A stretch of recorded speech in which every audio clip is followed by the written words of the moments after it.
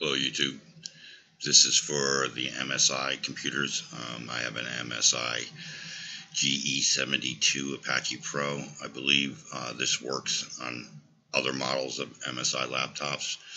This video has to do with this SteelSeries keyboard not working after reset.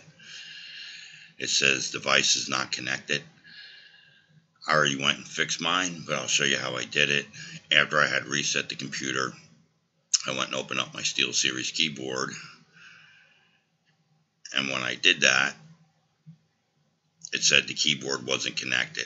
So here's how I fixed it.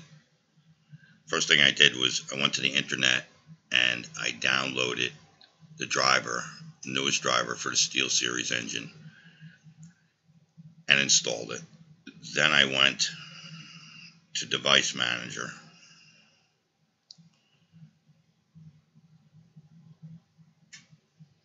Then once in Device Manager,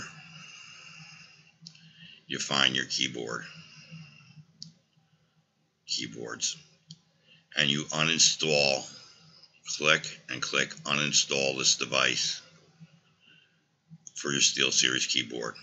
After you've done that, you reboot your computer and your SteelSeries keyboard should be working. This worked for me. I hope it works for you.